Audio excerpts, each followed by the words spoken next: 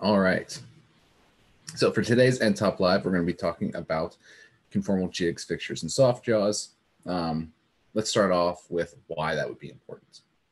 So with nTopology and generative design in general, we can create these geometries that are very organic, aesthetically pleasing, but very complex.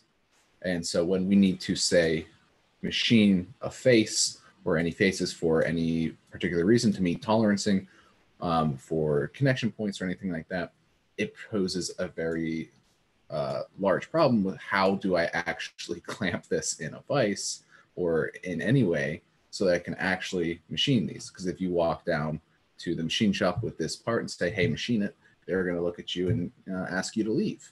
It's not an easy task. So to make that easier, with nTop, we have this capability through our Booleans to create these conformal jigs, fixtures, or Softjaws. And what would that look like? As an example, if I put my block here, I have a compound block that I made here, as you can see, named conformal jig. And if I go ahead and look inside of there, this is conformal to that geometry. So it would provide a good grip on the part when paired with one on either the opposite side or anything like that. I just have one in this example to show you. But you'll notice it's also removable. So there's nothing blocking this from being taken off once it's clamped together. It would actually be totally usable in that sense. So let's take a look at how nTop is able to create these geometries to solve the problem of the difficulties of machining these geometries. So to take a quick look, let's go into the actual compound block itself. There's nothing on the screen at this moment, but if we take a look, there's a couple inputs here: initial part, initial mold, projection plane, and feature size. And I'm going to switch files in just a second, but you can see all the steps in this compound block. They're completely spelled out. They have comments to tell you exactly what's happening, and then you end up with your final part. So let's take a look at what is actually happening in here. This is the exact same file. I just actually brought in a CAD body and converted it to an implicit so we can actually visualize each step along the way. So let's look at our initial part, turn off our mold there, return our initial mold, and check it out. So the way this compound block works is we take our geometry, and this time it's more basic, but we'll look at a more complex one in just a minute, where we take our geometry and we create an initial mold, as the input is called, where it's intersecting that geometry. And then what it does is takes that geometry, actually flips it 180 degrees, and creates support volumes based off of that. And so instead of using the support volume block that we have to actually create supports for printing, we're going to use those supports, convert them to implicit, flip them back in a little bit different manner. And then we use those support volumes that we created to subtract away, turn this one off, to subtract away from the remaining material. So if we initially intersect just our initial part, we see we get this long ribbon of material down into that hole. And if we wanted to remove that, it wouldn't remove, it'd be stuck. Now, that's not something that would make this usable. So we have a second step here where we use those supports that we created here to remove that excess material out of the way to make this part removable. And then with just a little final step, we have our final mold. So this workflow isn't too crazy or too difficult. All it asks for is your initial part, which is going to be your complex geometry, your initial mold, the plane in which direction you want to remove your part, so that it's removable in that direction. So in this case, it's horizontal in this direction here. And that's pretty much all there is to it. It's another way to use that support region that we can generate. And I thought it was pretty interesting. I wanted to show that to you guys. So what does that look like on a very complex part? Well, if we come to, and let's take a look at just the part in general, if we come to this bracket, where we call this our automotive bracket, where this is a very, very complex geometry that you're not going to be able to clamp down normally and do any machining. So say each of these interfaces, and we have quite a few, would all need to be machined just to make their tolerances for their connection points. that's going to pose an issue.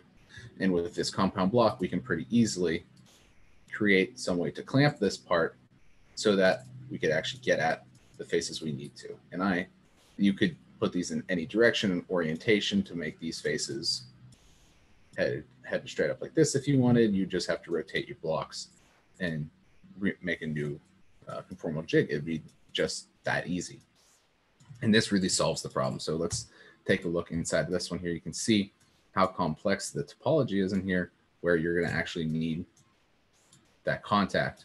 And this part still is removable, so that even after your machining, once you put it on, you can still get it off. So this workflow solves that problem of, I created this, great. And then I manufactured it, I 3D printed it, awesome. But what do I do for post-processing? This is almost impossible. Well, this can solve that problem for you in a nice, easy single block that we have as a compound block here. And that's what I wanted to talk to you guys about today. Nice, short, to the point, to show you this really awesome application that we have here that is those conformal jigs, fixtures, and Softjaws. So please, any questions, ask away. If you want to see anything else or anything more about this or talk about it in any way, please go ahead, ask away. In the meantime, while I let any questions filter in, we do these nTop lives every Monday, Wednesday, Friday at 11. So if you're on YouTube, because we're also streaming this live to YouTube, you can always hit the subscribe button, and then you'll be able to see all our stuff. Or if you want notifications, you can hit the notification icon.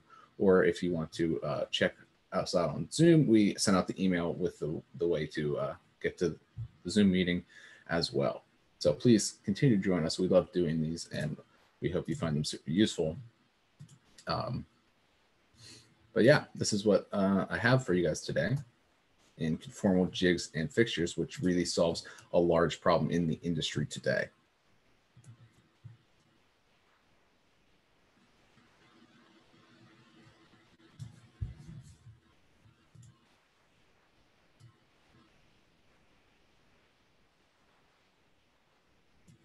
All right, someone asked if I could back up to the actual block here.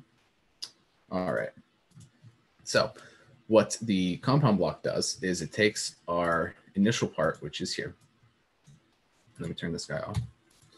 It flips it 180, just like that.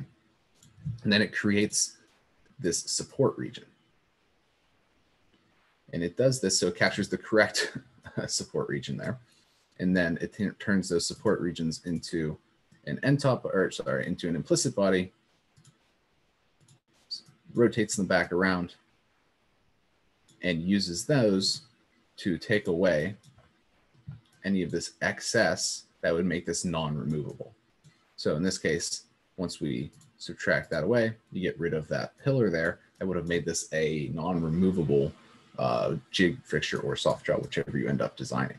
So we use those support regions as a way to create this into a removable mold in a way.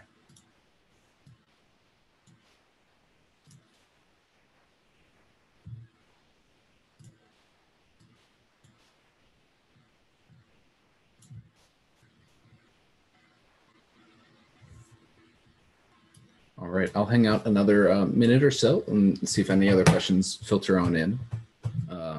Let me subtract to here and show you guys my more complex one that I really enjoy looking at. I think it's a pretty awesome part.